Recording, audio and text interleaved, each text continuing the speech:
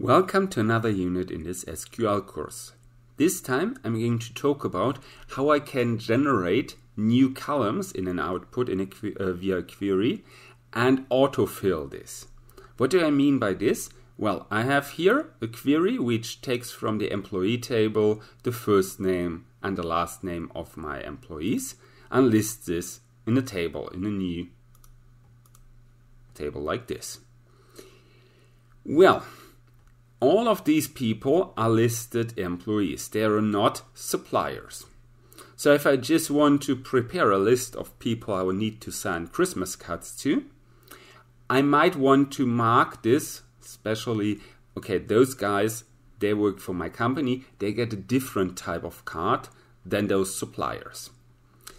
So I might want to add a new column here, which I could call type.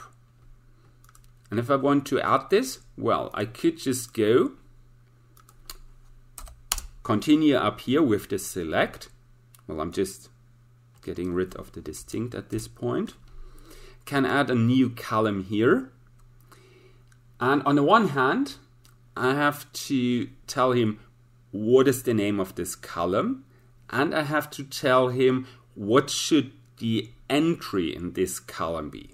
So at this point, they're all employees, so I simply want to have them all have an E there as a mark for those are employees.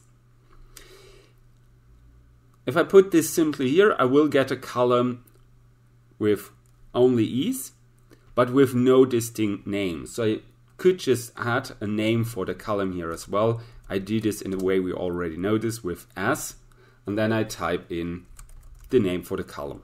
As I said, for example, type.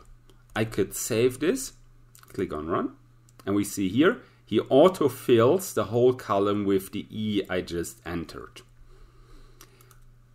So we do not have the E anywhere in an original table. He generates this from scratch with the information I give him for the autofill.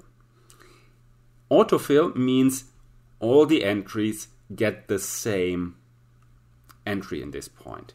What we couldn't easily do is, for example, have a running number, an ID, as with the employees. Here it starts with 1, 2, 3, 4, so forth. Whenever I make a new entry, I get a new ID here.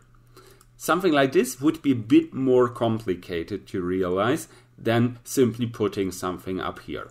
But if you want to use this, for example, to differentiate employees from suppliers, that's an easy way to go about.